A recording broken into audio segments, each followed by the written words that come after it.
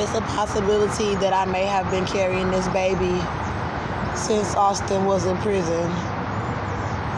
Austin was in prison from 2016 to 2018, and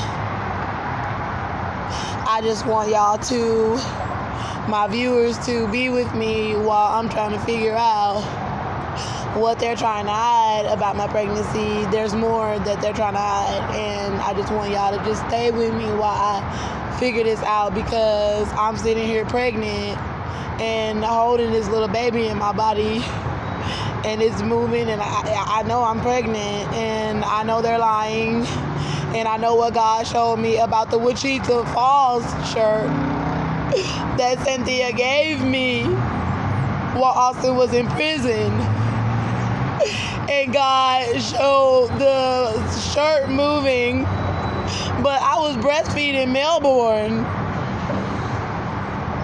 And I learned that breastfeeding makes the womb shrink faster after you give birth, but my stomach never went all the way down, but it did shrink some, and Melbourne was always right there here, and I would not have noticed if I was still with child. Like, I'm trying to figure out how long I've been carrying this baby by Austin, and it is his because I was pregnant by him when they were poisoning me in the jail after the shooting. He was the only man that I let ejaculate in me. He was the only man I was sleeping with without the condoms. He was practically the only man that I really was sleeping with like that. He practically was the only man that I was sleeping with for all those periods of time in the time frame that God had said I'm pregnant, and God said that it's Austin, that I'm pregnant by Austin. So I need y'all to stay with me while I go back to these moments of what all they're covering. And God said something about some twins, and in the jail he said some twins that she carrying, and I don't understand what's going on and what they're trying to do. I don't know how long I've been pregnant and how long they've been lying, and I know people have been poisoning me and lying about my pregnancy for a very long. They've been poisoning me since Austin was in prison. They've been poisoning me, and now they coming in because they know I'm telling shit, and I'm trying to figure this out. They were poisoning my food in my apartment. They started doing stuff to the water, and had broken the water filters in Walmart. The Brita water filters, smashed them, and they were all broken that I was buying to filter the water. It's a Hispanic man right here in this truck, and he's got his window down, and he's probably listening to everything. I'm right here because I was charging my phone, and I was at the other bus stops earlier, came and got me some food and ate lunch right here, and I know they're all listening. It's just very sad. And they started poisoning my food directly from the excuse the way I look, y'all. Directly from the grocery stores in Conroe. I was buying food for me in Melbourne, bringing it home. The food was fine. My favorite brands, I always shopped and bought the same stuff. And there was a woman that said to me after I gave birth to Melby, she said, it looks like you're still pregnant. And I thought it was an insult because my stomach did not go down. And I was big, and they were going to try to cut me, and I said, no, I'm not going to allow you to cut me, and I gave birth vaginally to Melbourne. I saw what they showed me on the ultrasound. They printed out an ultrasound showing me one baby. Because it's sad when people abuse you and lie about your medical records and stealing your kids.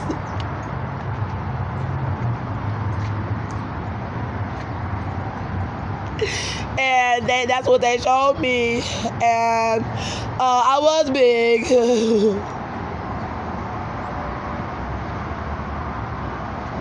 And the doctor, he wanted to, God showed me the Willis Hospital that I had been going to. Austin had gotten arrested and was in the county in Montgomery County Jail for probation violation when I started going to the Willis Hospital for my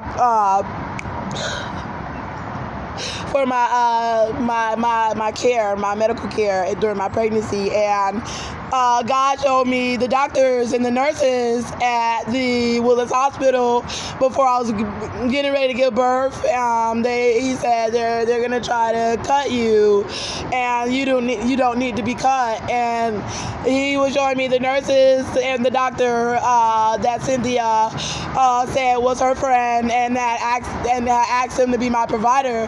So I went to the Willis Hospital and started getting the medical care from Cynthia's friend. I think his name was John or something. I don't exactly remember. It's on my medical records. And I started going to this man, and I was big. And the lady there did the ultrasound, showed me one baby printed out on the ultrasound. And God said that the doctor that Cynthia was having me go to, Austin's mother, who was a nurse for 20 years and had a lot of affiliations in the medical field, he said they're going to try to cut you with the nurses, showing the white women in the Willis Hospital.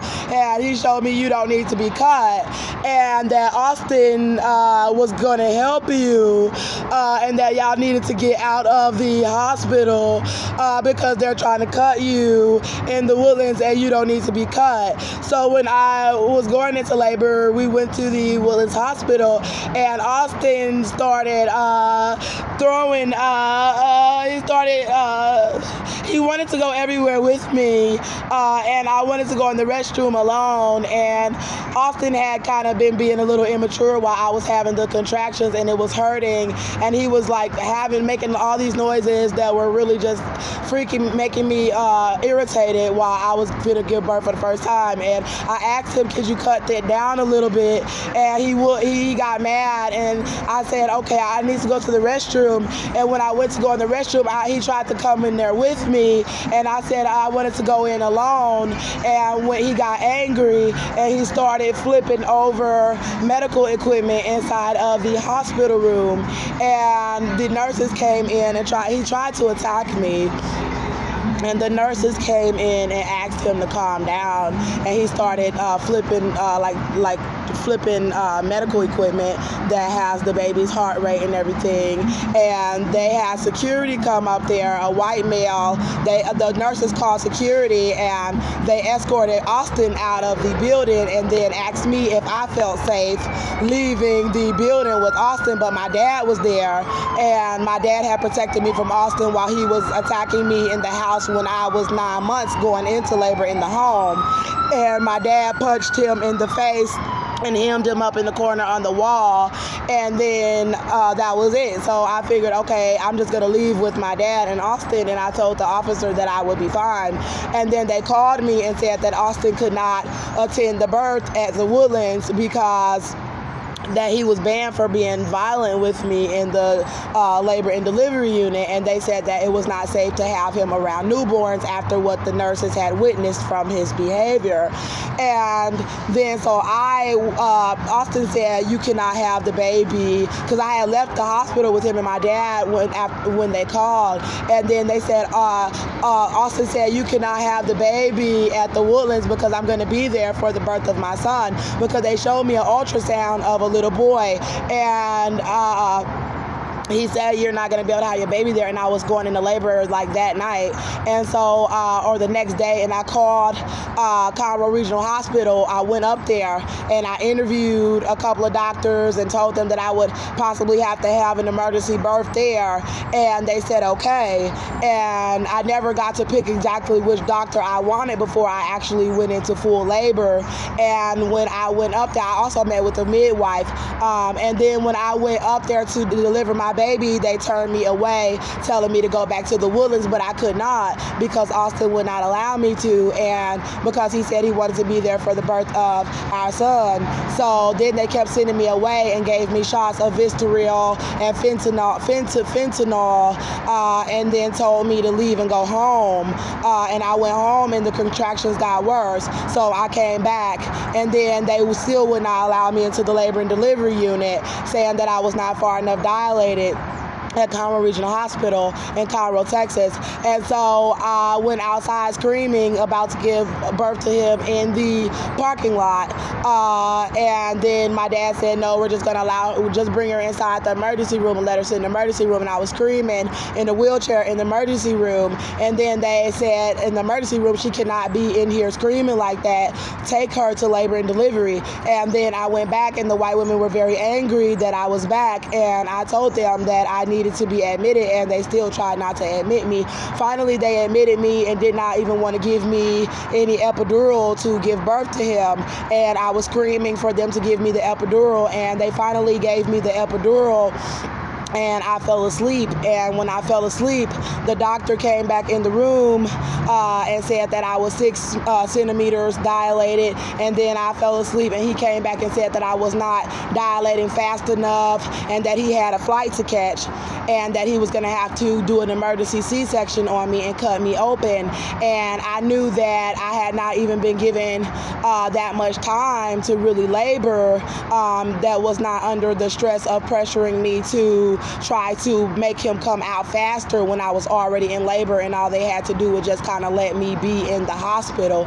And so I told him that I would not allow him to cut me, and then he said he wanted to check me, and he went inside and he bust my water without my permission and put my child in danger, because I know that once they do that, you have to give birth to the baby within the first 24 to 48 hours, or they'll have to do an emergency C-section, because it could lose an amniotic fluid, but it can regenerate itself for up to 42 to 72 hours if you're drinking enough fluids.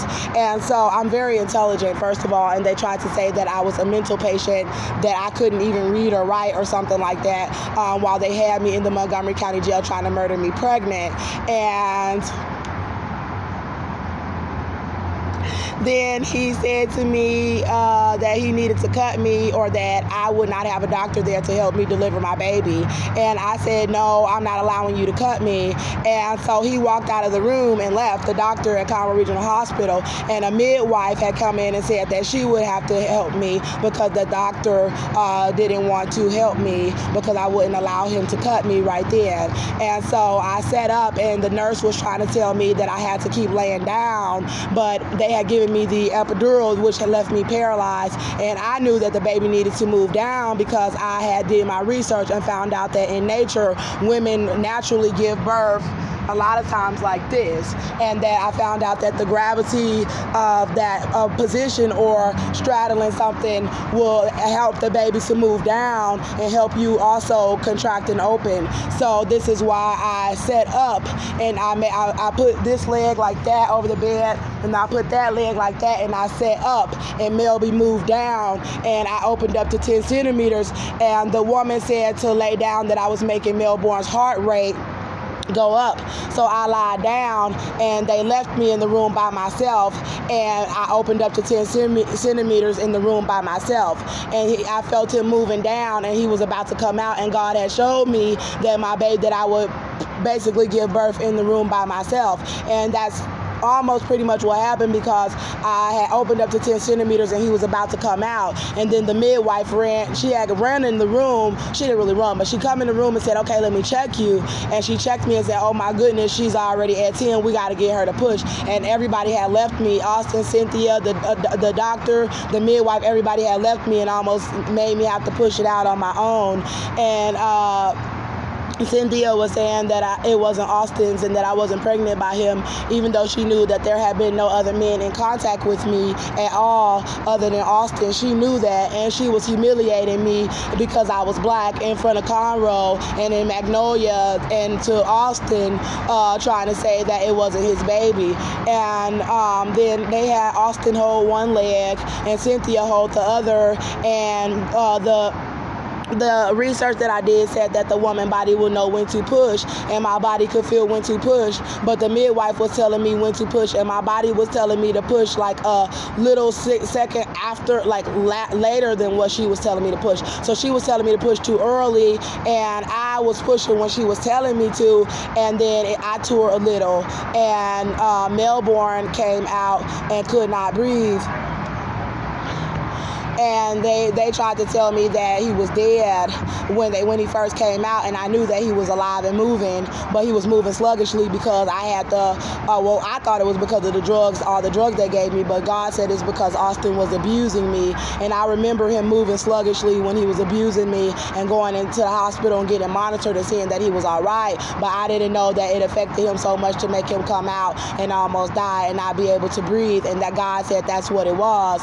And so I had pushed him out, and he came out with an APGAR score of 1 or 0 or something like that. And then I said, let me see him, when she was saying he was not breathing, because as a mother, I know that I know what to do to get my child to make sure he's all right naturally.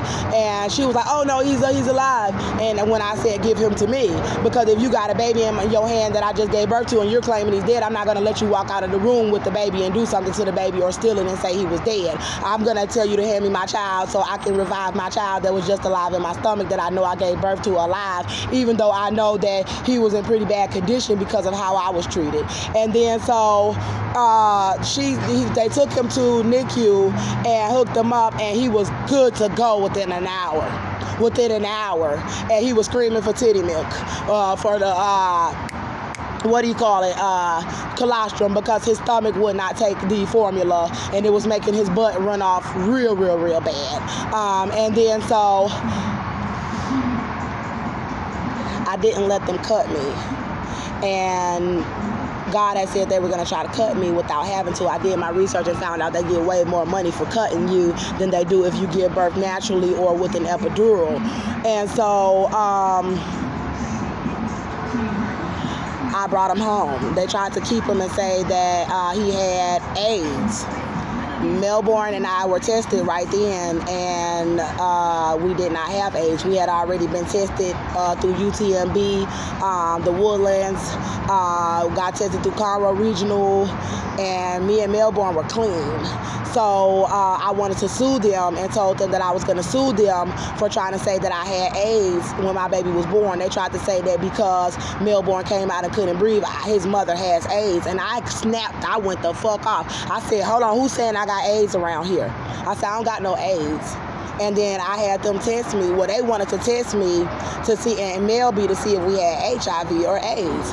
And I was completely embarrassed that they would do that. And I said, all you got to do is call the Woodlands and my provider, and he'll send you the records, and it's going to show you I don't got HIV or AIDS. I didn't give my baby nothing to make my baby come out like that. And then they lied. First of all, they had lied and said they were testing me for a stomach virus. And then they went around the hospital saying that she got AIDS, and we testing her for AIDS behind my back. And then I saw on the medical report that they had tested me for AIDS and HIV and said that they were testing me for a stomach virus and that it was negative, and they released us negative. And I called and told them that I was going to sue them for saying that I had AIDS and lying about what you were testing me for and spreading nasty rumors about me and Melby around the hospital when we were HIV negative and we didn't have herpes or anything. So I don't appreciate them threatening to give my child AIDS and threatening to give us herpes behind this shooting, and then over here mad at us because we didn't have STDs, and then you're trying to molest my child and give him STDs, and you're trying to rape me outside on the streets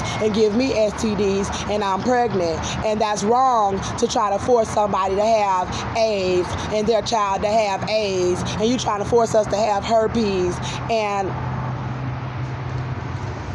this little baby is moving very well. My storage is